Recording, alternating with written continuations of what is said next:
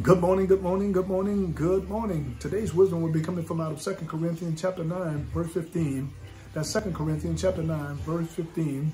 I'm reading out of the easy read version. It reads, "Thanks be to God for his gift is too wonderful to describe." Today I want to talk about God's gift to us. God's gift to us. Of course, Christmas, as we commemorate and celebrate the birth of Christ as believers, of course, it is one of the most wonderful time of the year. We see the Christmas lighting. Of course, they're singing the Christmas carol. The malls and stores are packed. People are rushing, getting Christmas gift for their loved one. Families are traveling to be with their family and friends. Truly, it is an amazing time of the year.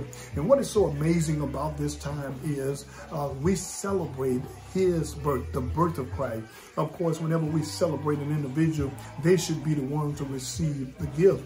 But truly, it was God's gift to humanity. As we celebrate as believers, we receive God's gift. And the Apostle Paul, of course, he paused in this 9th chapter before he would go into the 10th chapter in verse 15. And Paul says, "Thanks be to God, for his gift is too wonderful for me." Paul had to, whenever we are thanking someone, we're praising them. The Apostle Paul even wrote, he said, "Let us offer up the sacrifice of praise, that is with the fruits of our lips, give thanks unto his name." We ought to thank God because of the gift that he has given us.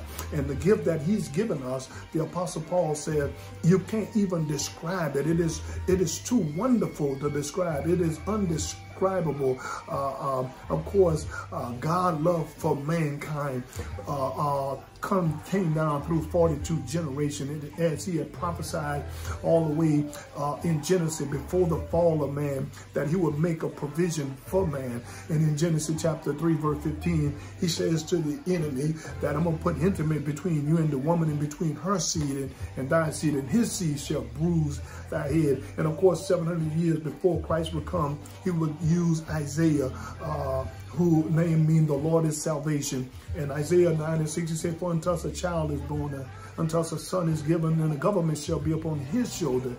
And his name shall be called Wonderful Counselor, Mighty God, Everlasting Father, and the Prince of Peace." Of course, this gift, the Apostle Paul said, it is so wonderful, I can't describe it, that God will come and visit into this earth realm, come so that we might have life and have it more abundantly. And so as we celebrate Christmas, remember, Jesus is the reason why we celebrate. He is the reason for the season. May God bless you real good. As always, may he smile upon you, be gracious unto you, and give you peace. That's my prayer for you and your family today. God give to us.